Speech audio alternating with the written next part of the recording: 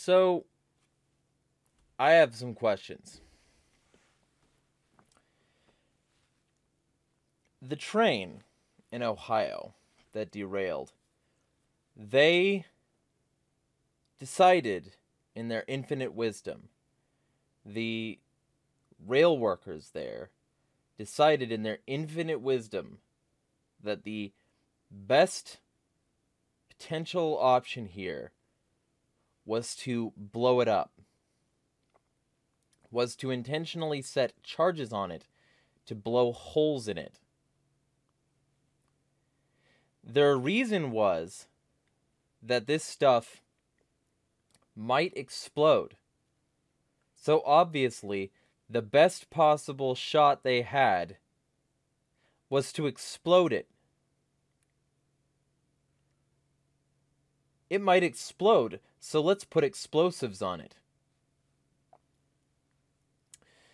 And while this happened, they followed exactly zero of the procedures surrounding it.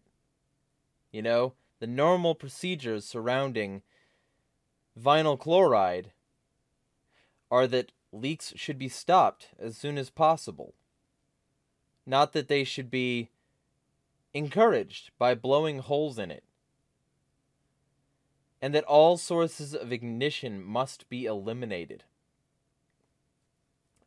Because vinyl chloride vapor can travel to an ignition source and flash back, causing a flash fire.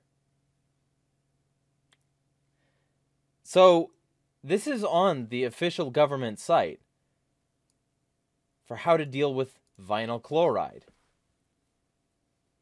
This is the official cleanup methods thing on nih.gov. Because this stuff is extremely unhealthy and very carcinogenic. So, they obviously made the best choice. There's no way they could be corrupt. And we should blame Trump and anyone else who might have stymied union efforts and or helped them deregulate, right?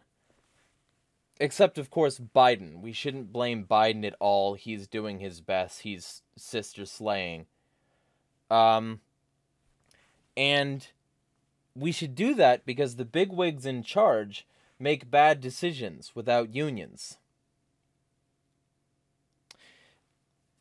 Except the decision to light a train on fire that's full of a bunch of stuff that they're supposed to keep away from ignition sources.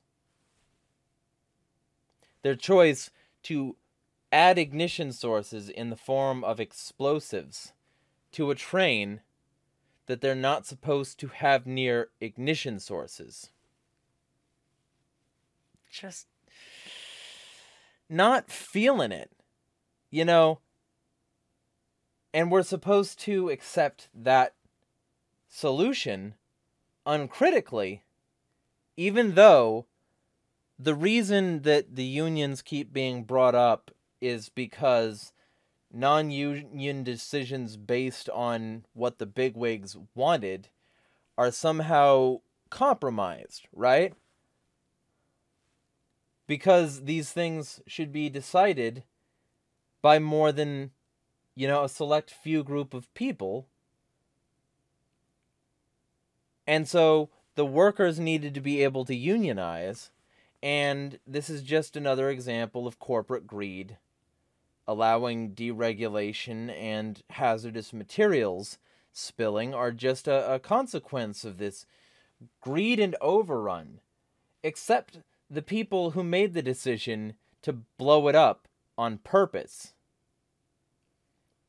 You're not allowed to criticize that. You're also not allowed to criticize the EPA for not being there. Or for lying about the quality of the air and water, saying that they're safe and that you can go back home and ignore all the dead animals floating in the river. And ignore your dying pets, ignore your sick relatives, ignore all of that. Just come back. Do your wage slave job, Wagey. if you don't work the machines, then they will start to go down, and we will have nothing more to pretend to protect. So go back to work. Get back to work. Get back to consuming. If you cry too much because of the chlorine fumes in the air, suck it up and watch some Netflix. Order some DoorDash. Stay inside. Or FEMA basically not doing anything at all. Meanwhile, so many funds and resources went to things like COVID. And meanwhile, over $100 billion was sent to Ukraine last year. And meanwhile, inflation is high again. And higher than it needed to be at this time of year. And gradually, the economy is starting to weaken. All of this, during a time when the military-industrial complex is doing gangbusters, because the U.S. is the biggest weapons exporter in the world, and it's currently exporting a lot of weapons to other countries to give to Ukraine. And to replenish its stockpiles. Because it has a nice benefit giving all these weapons, that you can give your weapons that you already had and then say, hey, we're running out of weapons. Can you give us your new shiny stuff? It's a real easy way to just run through your current arsenal of all this old, dilapidated, depreciated stuff and then say, hey, this is an excuse to buy all this new stuff that's going to be much more efficient at killing people. So the military-industrial complex is doing great. BAE Systems, Lockheed Martin, Northrop Grumman, Raytheon. Fucking all these military-industrialists are loving this right now. But the primary economy is showing higher levels of homelessness. Record layoffs, a ton of sort of economic red flags. The avian flu causing egg and poultry shortage, allegedly, unless that's also a manufactured crisis. Yet more train derailments happening elsewhere, with more chemical spills happening there. During earthquakes that are fucking shit up, during wars that are fucking shit up, all of these crises happening at once, but they don't have like a couple billy to throw at not polluting the entirety of Ohio and at not polluting everything downstream on the Ohio River, right? They don't have any spare funds for bottled water or giant water purification systems or anything like that they can give to a bunch of people who literally can't drink the now carcinogenic water. That's the result of the chemical reaction of burning vinyl chloride, which turns very carcinogenic very quickly, right? They don't have money to help these people who now have water that's killing the animals in it get water that won't kill them. They didn't have money to fix Flint, Michigan. They didn't have money to shut down Red Hill in Hawaii. They didn't have money to shut down the chemical runoff that's like making Texas the worst water in the country. They don't have money for shit here, but they have $100 billion for Ukraine. And more to replenish their own military-industrial complex.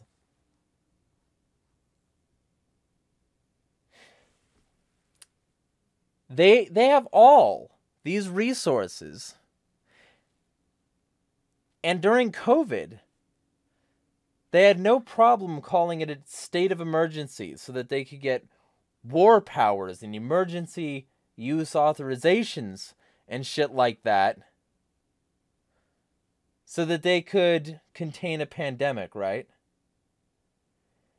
But now that it's an, like, multi-chemical spill, including vinyl chloride, that's belching enough black smoke that it's visible from space, they don't have a cent to spare. They couldn't go there and use some what are called sorbents. They couldn't erect barriers. They couldn't do jack shit. And now that the water is contaminated, are they there cleaning it up? Are they giving this the same level of, like, care that they're giving literally anything else, or that they gave COVID? No. Did they give Pentagon money to scramble the National Guard to go do some river cleanup? No. Did they do jack fucking shit but lie to you and tell you that it was safe to return there and go back to job wagey? No. So I have some questions, like, why are we not allowed to ask questions about whether or not it was a good idea to blow up a train intentionally full of stuff that your own government websites are telling us you should remove ignition sources from? You know? Why are we not allowed to ask why this happened?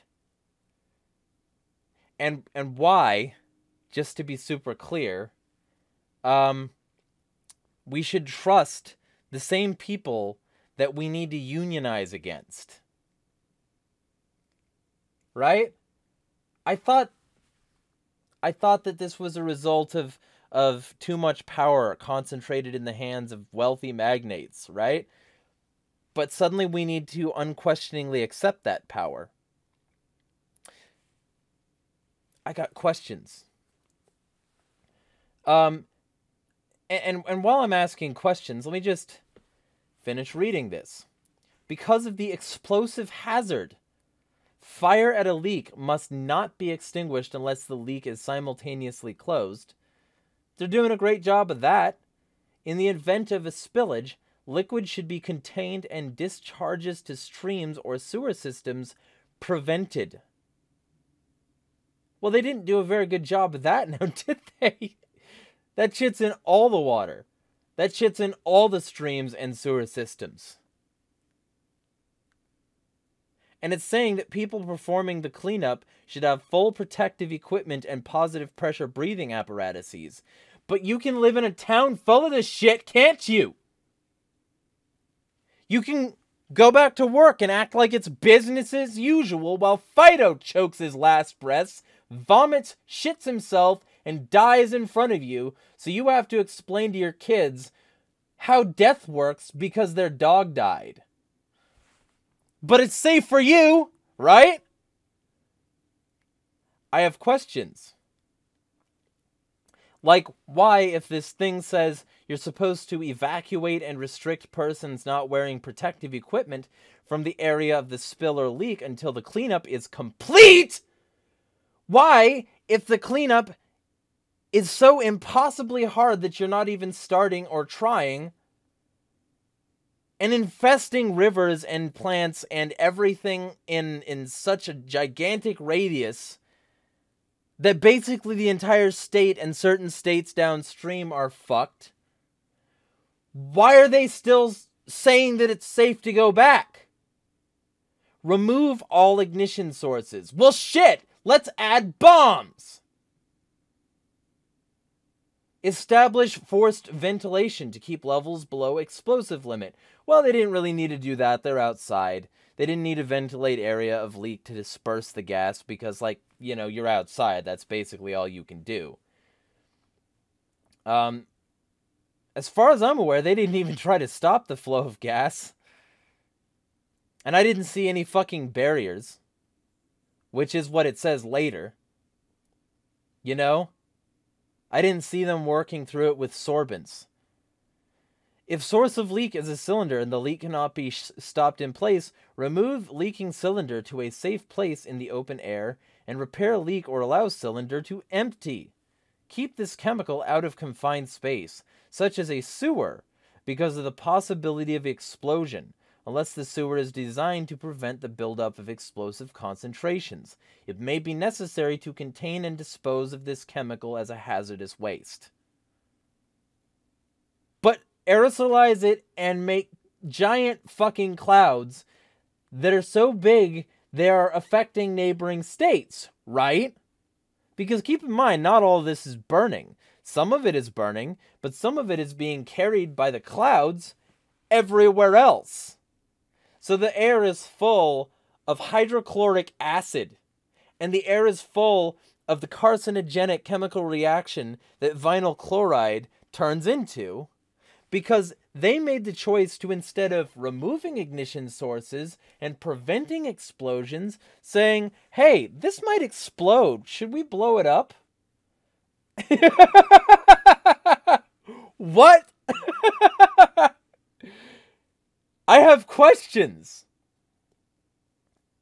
And then it says some convenient things, because when I've brought this up before, I had fucking morons telling me that it's like, oh, it's a fucking industrial environment this is discussing.